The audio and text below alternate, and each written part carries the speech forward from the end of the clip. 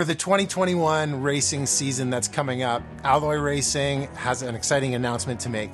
I'm Troy Pahal, principal of Alloy Racing, and we have rejoining us this year, Kart 36 in Rotax Masters, Spence Hogg. But what is most exciting here as well is that we're expanding to a third driver, so we'll be a 3-driver team in 2021, and that is going to be kart number 88, racing in Rotax Senior with Kevin Foster.